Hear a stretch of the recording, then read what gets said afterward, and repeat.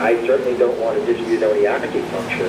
So I think with that in mind, if you can put on the table that, hey, I'm here for the patient. I have this great protocol, I have these great ideas. If they don't work, I'm open to anything. Let's show what it is. And I really think that really forwards the conversation, because when they realize you're there for the patient and you're not there to kind of push your own agenda, your own benefit, they really say, well, what do you have to offer? I mean, they seem to listen. These are some things I get, because a lot of the other acupuncturists I work with are physician acupuncturists, Dr. Foreman, Dr. Eansdale, Dr. Burns, and a few other medical doctors locally here.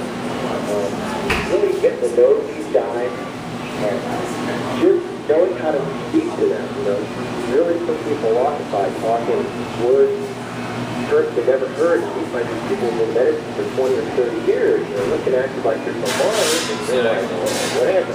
Exactly. And so then the I think for a long time, that was a problem.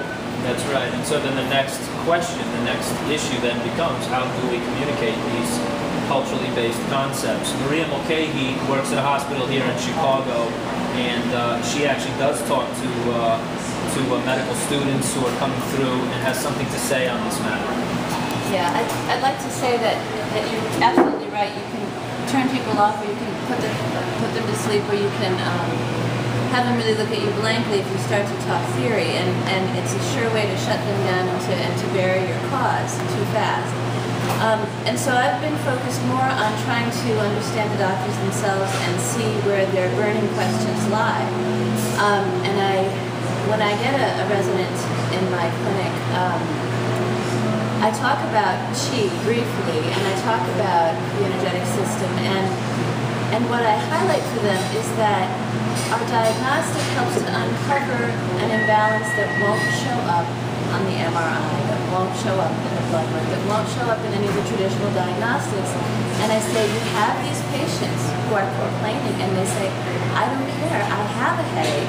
I have a headache that's been lasting now for a month, and nobody knows why. And they nod their heads, and they say, right, they do have this place, this wall they come up against. And so to say that we have a different diagnostic that uncovers an energetic imbalance, that by correcting that we get great results, then they're engaged, then they want to know more, then they would like to see a treatment, then they would like to get one themselves, then they would like to, and that's the ripple effect, I think, that Frank was talking about.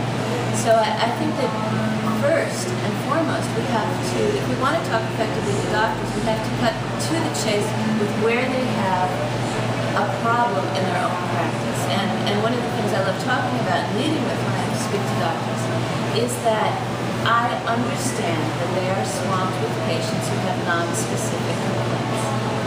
And again, they nod their heads up and down and they say, absolutely, I take people who can't sleep right, who have nausea, who have dizziness, but it doesn't add up to concrete or hardcore disease.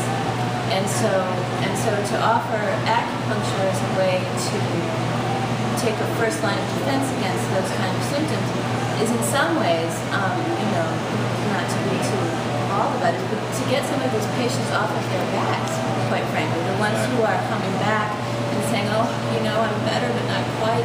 And it's very powerful. That's when I get most of interest from the doctors, when they feel that I have something that will help them with that sort of problem. It's almost a form of triage, where you're really tiering triage, and you're funneling the serious patients where they need the most heroic care, and pre-screening patients with subclinical issues that are really displacing those people that need the care. I want to see if we